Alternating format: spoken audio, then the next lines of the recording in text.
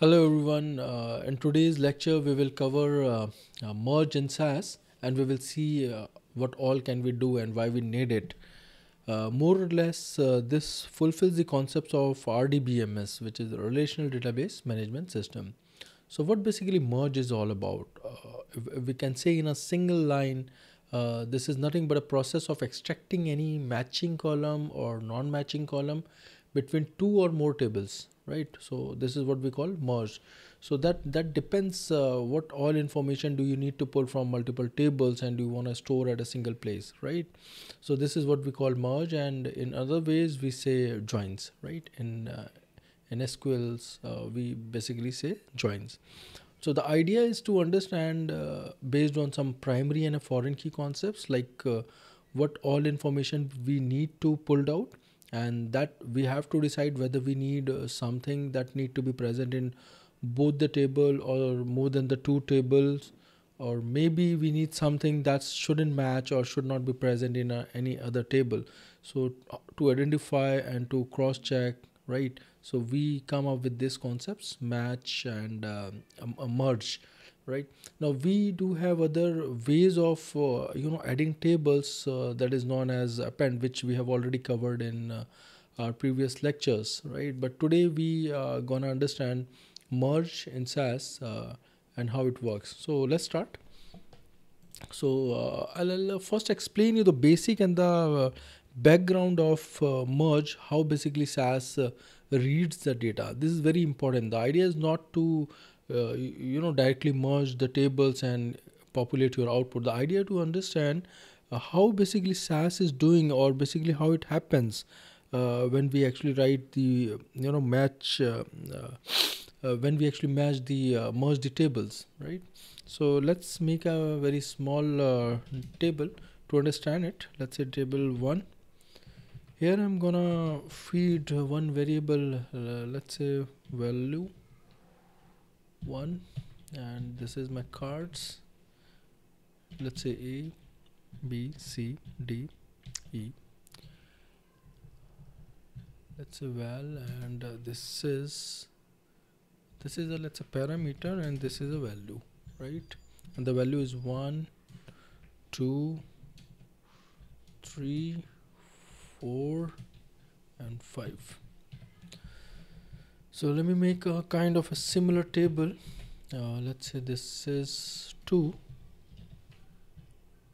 I'm sorry, and I'm gonna keep it like this, and this time I'm saying 11, 22, 33, 44 and 55, and also I'll change these values F, G.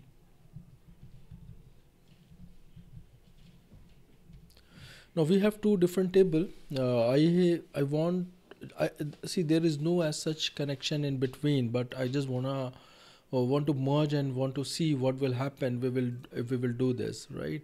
So let me execute it first, and now I'm going to merge these table. Let's say final. So I'm using merge with the table 1 with 2, and I'm not putting any by statement here, right? There is a reason of doing this. I'll tell you in another example what will not use a by statement, and what, like, it's like with and without by statement, right? I'm just simply merging it.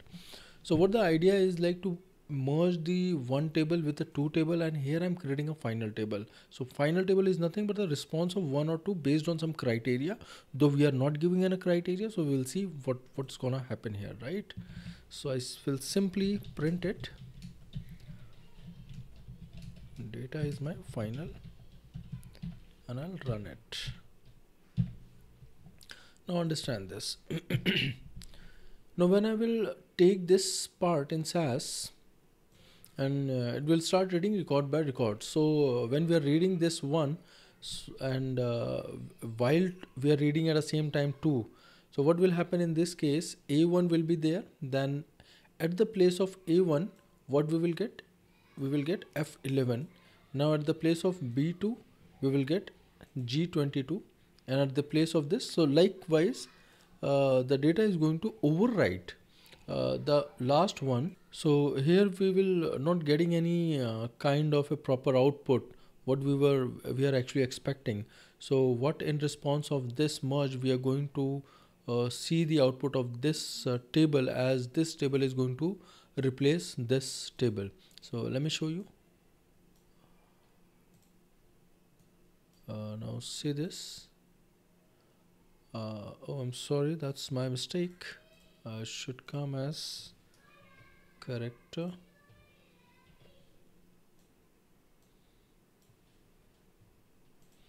Now, oh, I did not executed the whole command. Now see this. So what the output is FGHIJ 11, 22, 33, 44, 55, which is basically nothing but our table 2. Now let me change the position. I'm writing, I'm writing 2 and then I'm writing 1. So what will happen if when we'll execute this? So we're going to get the output which is table 1 as an output. Let's see. Right.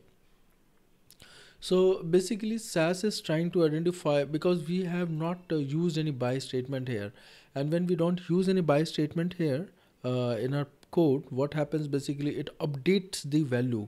So how it updates the value? So for example, if I will write a here, what will happen in that case? This value of a will get replaced with the value of this updated value of a. If I'm using 1 here and 2 here, in that case, so if I'm getting a first value of this a1, then this value will get replaced with a22. So for example, it at this place, again I'm using a value of a.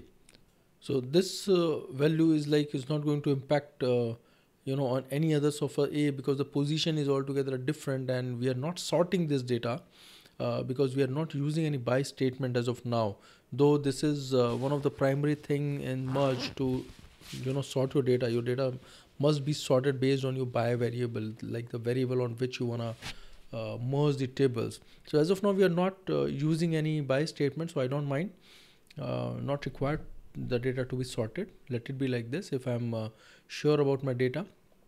So when I'm using a1 here, what will happen, I will get a at this place, but a value I will get 11 instead of 1.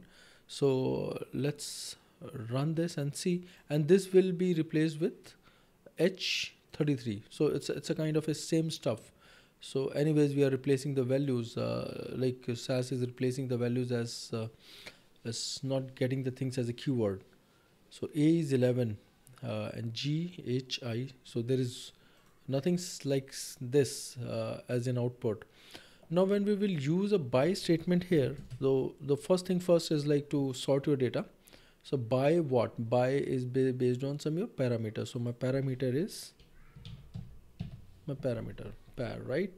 So by pair. So when I'm using this, so that's mean my data sets should be sorted based on this parameter. So let me add up sort statement here. So proc sort data, data equal to 1 by per run. Let me repeat this statement again.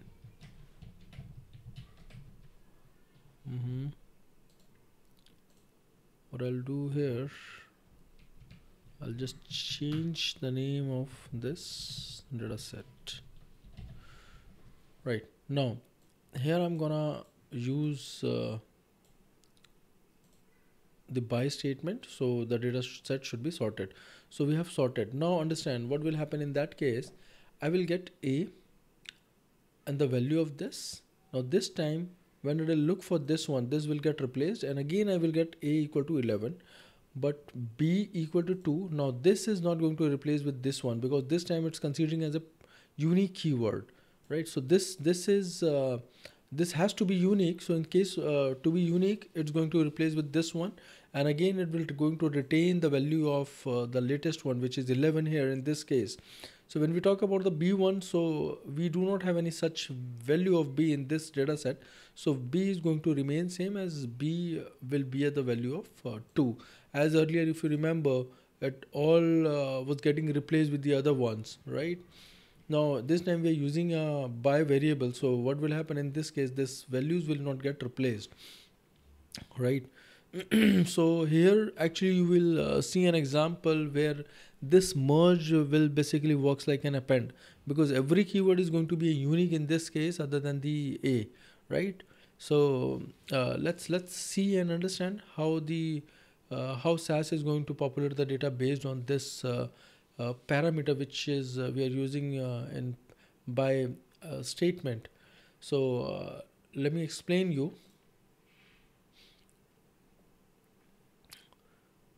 This A1 will get replaced with this A1, A11. We will get this output in.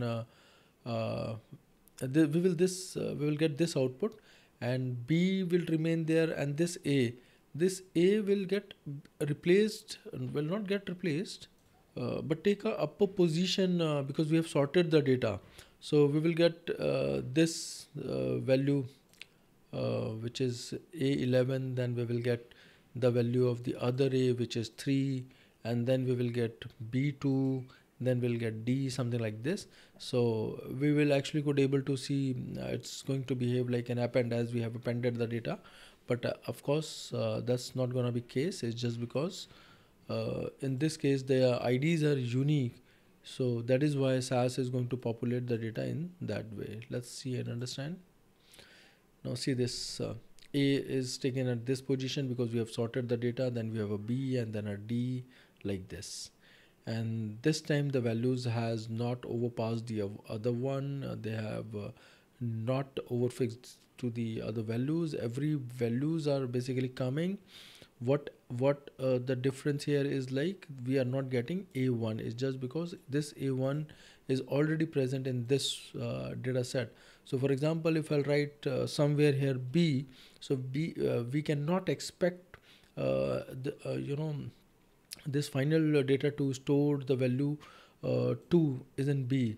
So this B is going to be replaced with this 44 because this B is going to be a unique, while we have two values in both the tables. So we have done the sorting, and then when we are using a by statement, what will happen? This B is going to replace by this one. So let's see the output, and here we will see a one lesser observation as compared to the last one. Now see this, earlier we had 9 observations, now we have 8 observations, and the value of B is 44 instead of 2, right? So I hope you understand what and how the merge is working.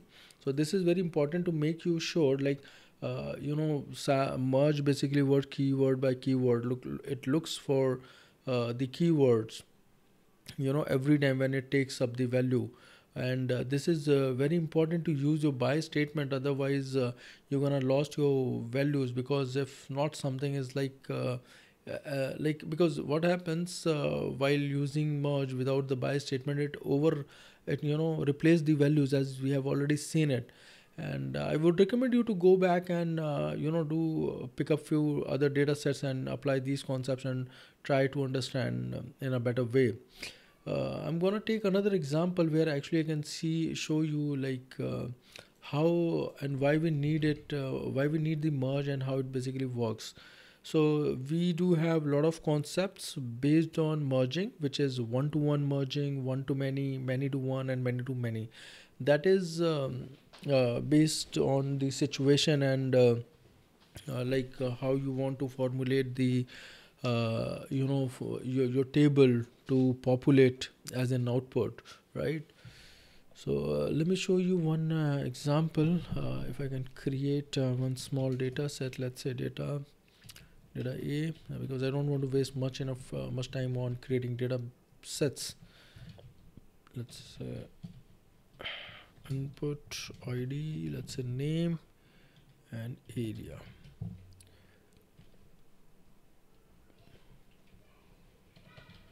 Cards.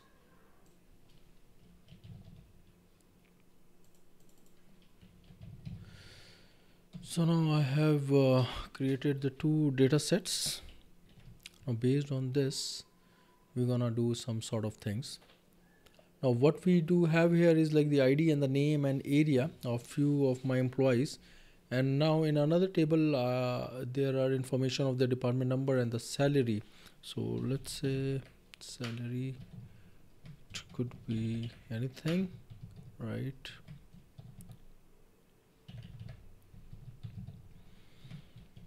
Now these are their salaries. Now this is what I have as an total, right?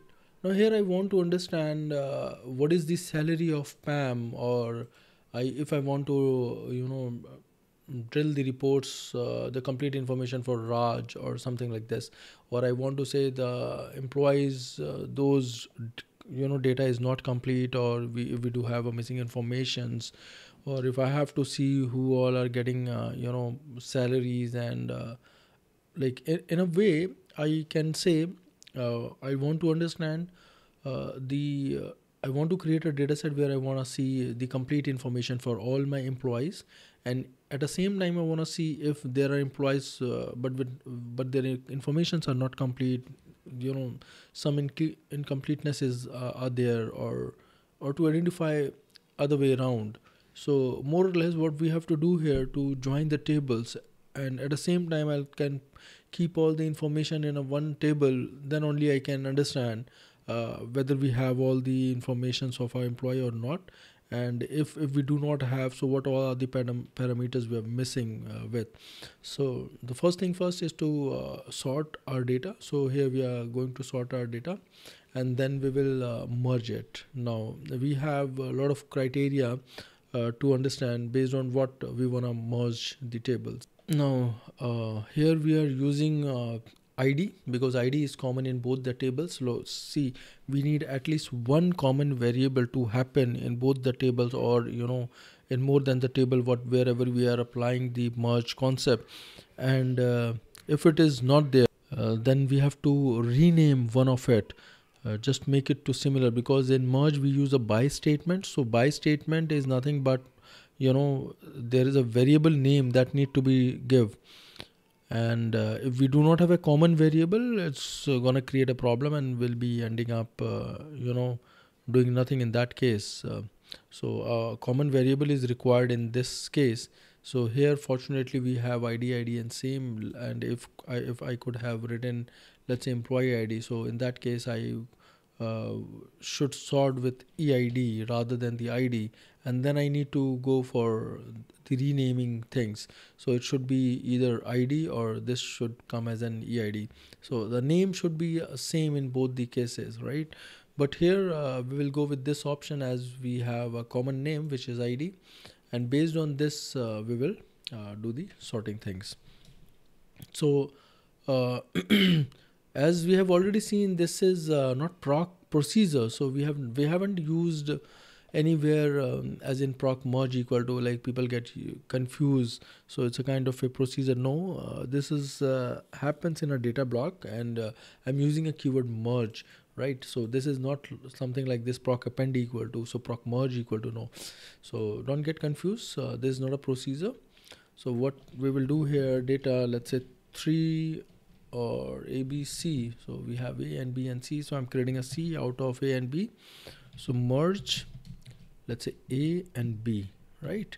Now by what? Based on your ID, by ID, correct? Now writing this much is not enough this time, but first I'll show you what will happen if we'll do this much, and how to satisfy my criteria when I want to see all the complete information of my employees, right? As this data set is very small, so we can easily see and can identify, like I do not have 33, but 33 is here. So when I'm looking for the 11 one, I cannot say like this is the complete information, but in a case of 44 I can see, and in case of 88, yes, we do have, and 22, yes. So for these we have a complete information, but for others we don't have. Now when this is very small snippet, very small data set, it's very easy to identify and can figure this out. But what if we have a lot of information which is merely not possible to go through, go through your data set and can check, and primarily this is not the right way of doing this, right? So I'll give you some good way of doing this. So in a single glance, we could able to identify even you know how even like the data set size is very huge or big. Let it be. So let me execute this. Now when we are running this, what primarily we are trying to do here is to merge A and B based on ID, right? What will happen in that case? The value is going to get overwritten with the existing values, which is 88 is here, in this case also here, right?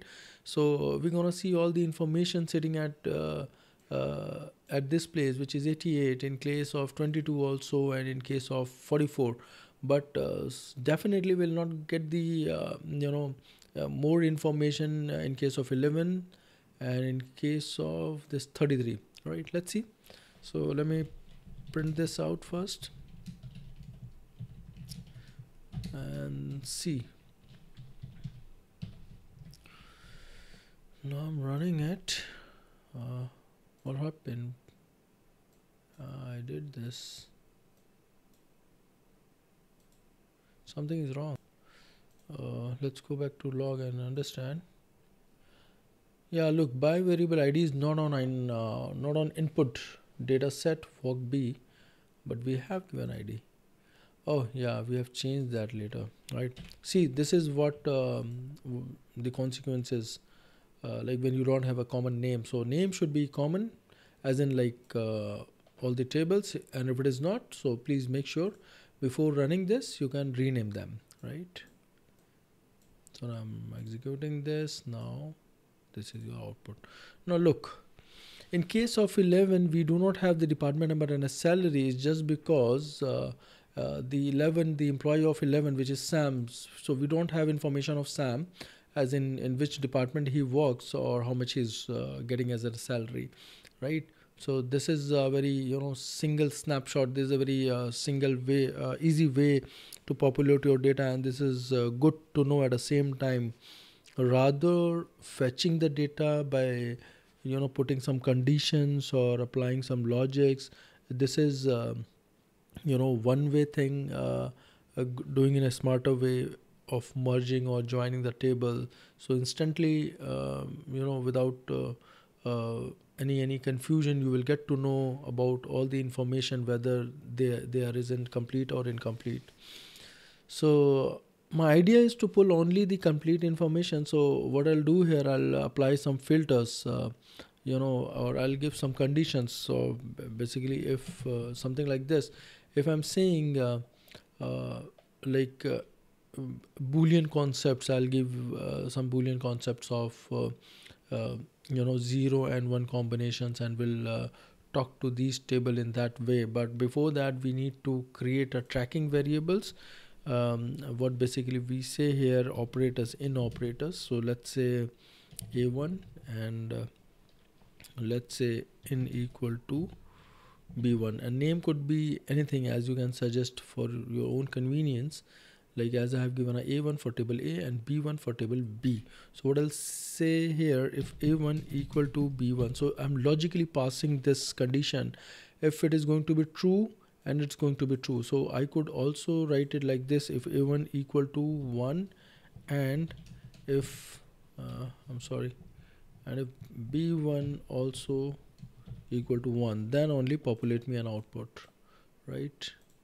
Now see this. In that case, we have 22, 44, 88 with the complete information. That's mean these employees are available in both the tables from where I'm pulling the information, which is A and B. Now, if we can write in another way, let's say if A equal to B, so that's mean it's the same thing, right?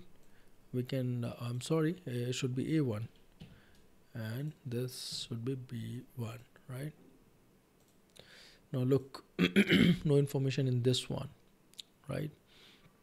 So I hope you have enjoyed this session and learned something more about a merge.